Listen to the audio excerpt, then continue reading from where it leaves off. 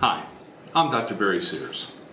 30 years ago, I set out to really understand how food affects heart disease. Why? Because everyone in my family dies prematurely of heart disease. I knew I carried the same genes.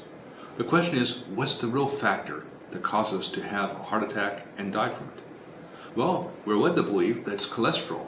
If you only reduce the levels of cholesterol, that will basically make sure you'll never have a heart attack. Unfortunately, that's simply not true. The real driving force of heart disease is inflammation.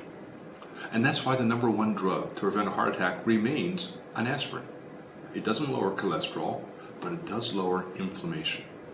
And that's why one of the key factors for the Zone diet is basically it helps you to lower the levels of inflammation on a consistent lifetime basis. But to aid that, you need extra omega-3 fatty acids, such as those found in highly purified fish oils.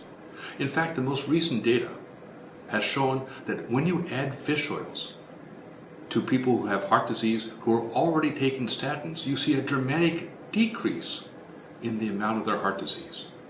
So many things we believe oftentimes find out to be false. Yes, there is true that cholesterol is a risk factor, but there are 200 risk factors for heart disease. And the number one risk factor that determines heart disease is your levels of inflammation.